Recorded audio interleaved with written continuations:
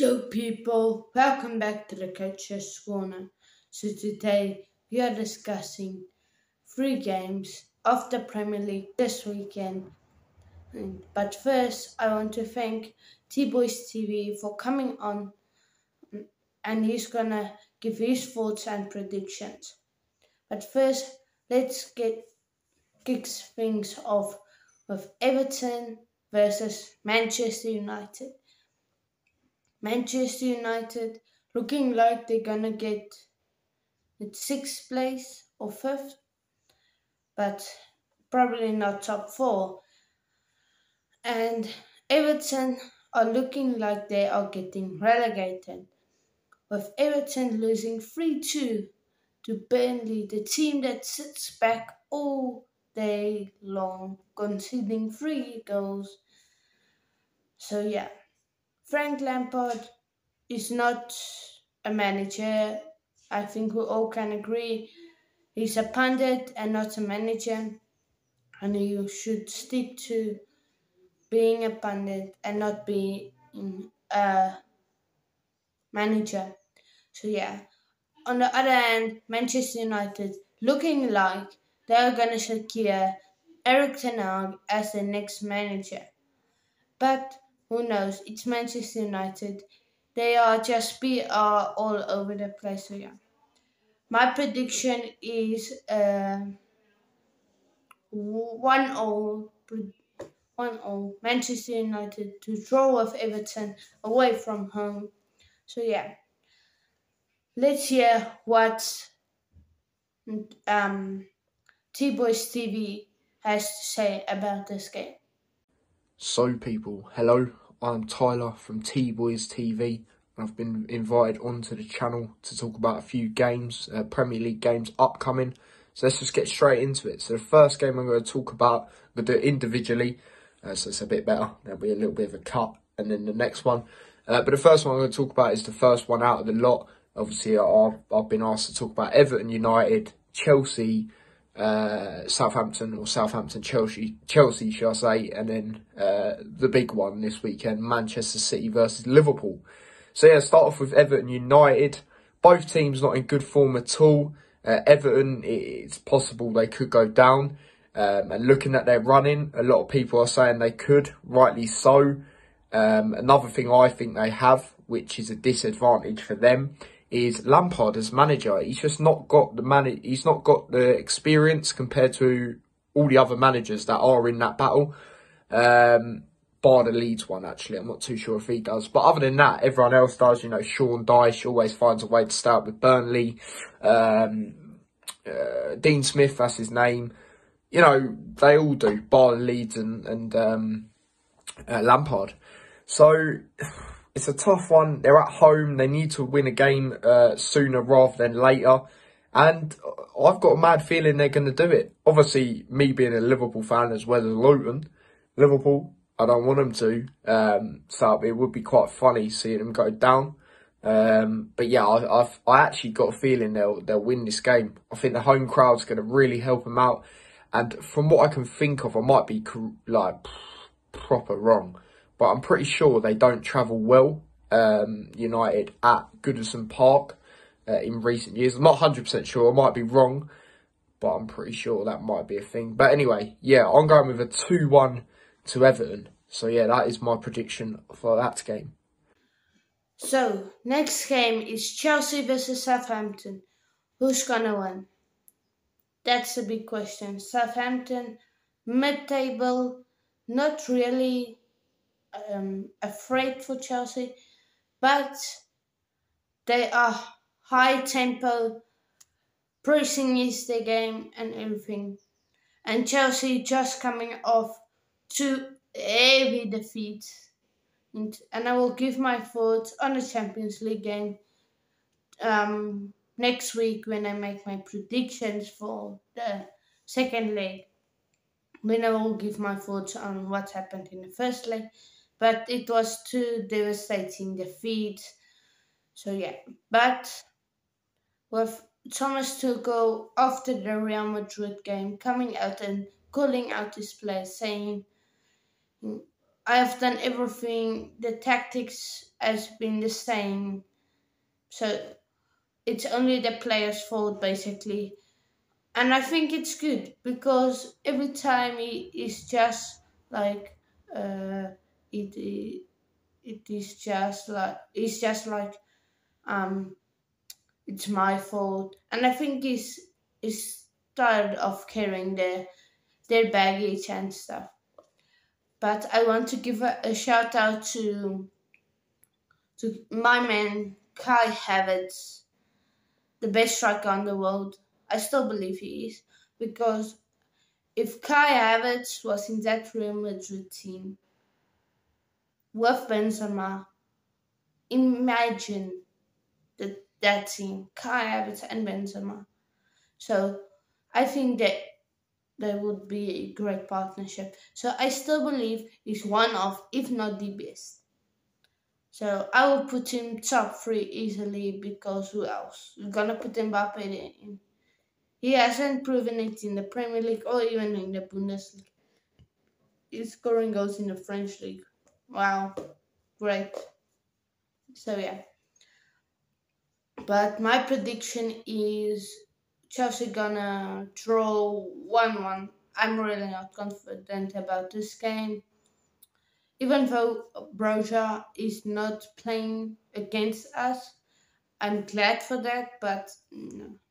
Moving on to the next game. Now we'll do it in order of the games, like I mentioned earlier. Southampton versus Chelsea. Now we'll start off with the home team, Southampton. Ever since people bigged up their home record, I don't think they've overly been great. It was when they had the 13-game unbeaten run when it come to an end. I think it's 13 games. It was a massive run at home. It came to an end against Newcastle. Newcastle, good side, don't get me wrong. Eddie Howe, for me, is one of the managers up there for manager of the season shout, along with Vieira and the Wolves manager. I think he deserves a lot of credit as well. But yeah, like, talk about Southampton, I don't think they've overly been great. Looking at it, I thought they got a good point at Ellen Road. Probably deserved to be a draw, if I'm being honest. Looking at it on paper, despite Southampton being in better form than Leeds, you'd have probably backed Leeds because they needed to win a game soon. And, you know, they're at home, that sort of thing. But, yeah, so there you go. There's that. They haven't been overly great for me. But then again, moving on to Chelsea. Boy, oh boy. 2 heavy defeats in a row. Brentford, you know, Rudiger scored a cracking goal. And I felt sorry for him, you know, especially with what happened after that. Then conceding 4 goals. And that strike was brilliant by him. Tremendous. And then Real Madrid. Benzema, showing why he's one of the best strikers in the world. For me, it's Lewandowski, then him. But yeah, he's so underappreciated. 2 great headers. The third goal, you know, it came in his way. You know, he's not going to miss that. But the way he leaped up to the headers was exceptional. Chelsea need a bounce back. Obviously, Tuchel was not happy at all in his post-match against Real Madrid. And I do think they will bounce back in this. I do. Like I said, Southampton haven't been overly great. Neither have Chelsea. But I think the quality in Chelsea's team shines through. And they have a good record in the last 10 games at St Mary's. So, yeah, I'm going with a 2-1 Chelsea. So, another 2-1 prediction. So, yeah. Now we're on to the big match, the title decider, the Manchester City versus Liverpool. Manchester City coming off a tough one, because they really needed to fight for that, because Atleti played a 5-5-0 up front. So yeah, it was a really tight match, but City came up front. That just shows what they can bring. They can break down a low block.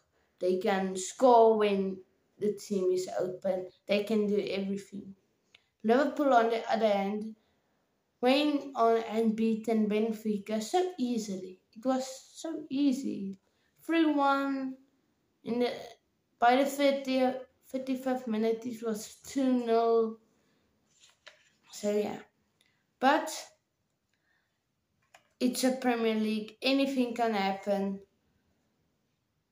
Liverpool's away form to the Etihad is not great. They haven't won this since Klopp took over.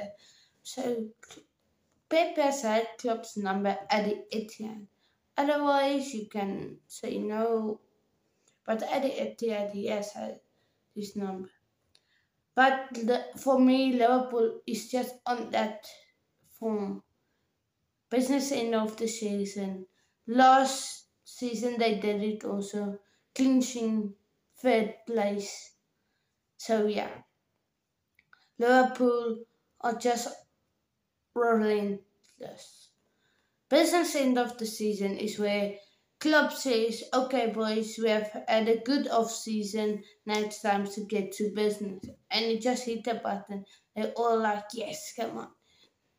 But the worrying thing for Liverpool is that Mo Salah hasn't scored in his past few games, while City has abundance of attack. So yeah.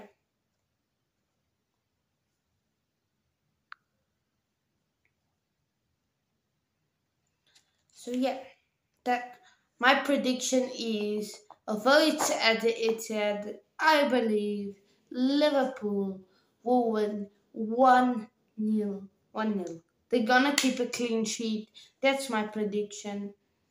And now let's hear from the one and only T-Boys TV. What is his prediction for Liverpool versus Manchester City? Now the big one. One of my teams are playing in this. It's Manchester City taking on Liverpool. And it could be a title decider. It really could. If City win this, they extend their lead above us to 4 points, I believe it is. If we win, we go above them by 2 points, if I'm correct. And then if it's a draw, they stay a point above us. So yeah, it's gonna be a really good game. I don't want to jinx it, but Liverpool, Man City, they both play attacking football as well, so it's not going to be a sit back by any team. I believe the last time Liverpool went to the Etihad and won was the Champions League. I don't think we've done it in the league for a while. Obviously, that Champions League was 2018, I believe, when Ox scored that banger. When we went to the final and unfortunately lost. But yeah, this game is going to be mental. It is going to be mental. I'm doing a watch along to it on my channel. And I think Pep's on ropes at this moment in time. Not with his manager, like his job or anything, but the way he's been talking about Liverpool, we're in the back of his head. You know, obviously us beating Watford put us in the top of the league for a few hours. And, you know, City have been top of the league most of the season. So, you know, there's that. City got a very good win, obviously, in their last game out to Atletico Madrid, especially the way Atletico Madrid played. First time I've ever seen a 5-5-0 formation, do you know what I mean? So, yeah, like, to get a goal, break him down, you know how Simeone can be very frustrating with the way he plays. City got the job, well, not the job done, they got the first leg done, they took the lead, and obviously I need to bring it back next week. So they're on the back of a win, and Liverpool also on the back of a win, a very good victory away from home in the first leg against Benfica. And if I'm being honest, I was very surprised with how easy it was. I did think it'd be a lot tougher. I thought it'd be similar to Inter Milan in the first leg when Liverpool played them, got 2 late goals. But yeah, this game, my score prediction, I think it is going to be what it has been recently for Liverpool at the Etihad. And obviously when City have played us at their ground, a 1-1 draw. Well, it's not usually been a 1-1, but it's usually been a draw. And I think it's going to be like that again. I think it's going to be frustrating for Liverpool, as much as I hate to say that. I do think it will be. And yeah, it's going to be one of them. But however, if someone does win, I do think it will be Liverpool. I think we're the more confident side right now. As much as City are top of the league and that sort of thing, you know, like I said, Pep's talking about Liverpool in every single press conference he's doing at this moment in time. Do you know what I mean? And our attack, you know, it's just different to their attack. It's just other places on the pitch that, you know, are just brilliant for them as well. Us bringing in Luis Diaz, it's just, like made our team even more mental when it comes to the squad depth.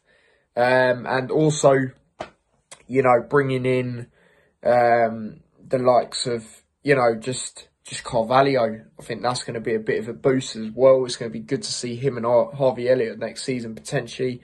You know, well, not starting, I don't think, together, but, you know, to see him on the bench, and he could have a massive future here at Liverpool with Harvey Elliott. But yeah, I think it's going to be a 1-1 draw, like I said. I think it's going to be frustrating for both sides. But yeah, like I said, if someone does go on to win, I do think it will be Liverpool. So yeah, there you go. That is all the predictions that I was asked to do, my thoughts and all of that as well. So yeah, if you want to follow me across any of my, well, subscribe to my channel first. That'd be much appreciated. T-Boys TV. I also have another channel as well, T-Boys TV Extra. If you could turn the notification bell on for them, that'd be much appreciated. Make sure you subscribe here first. And yeah, if you want to follow me across any of my social medias, they are in the description of my last video or stream, whatever. The last thing, you'll see it. You know what I mean? So, yeah, but thank you for bringing me on. And yeah, there you go. That is everything I was asked if I could do. Done for you lot. So yeah, as I said, make sure you subscribe here first and then subscribe to my channel. It'd be much appreciated. But yeah, until next time, guys, take care and peace. So yeah, that's all the predictions. I want to thank, yeah, I just want to say thanks to T-Boys TV for doing these videos. I really appreciate it. And I want to encourage you to first sub here to my channel, then go over to his channel. Now I will put the his link to his YouTube channel in the description. So yeah. But thank you very much for tuning in, and I see you later. Peace.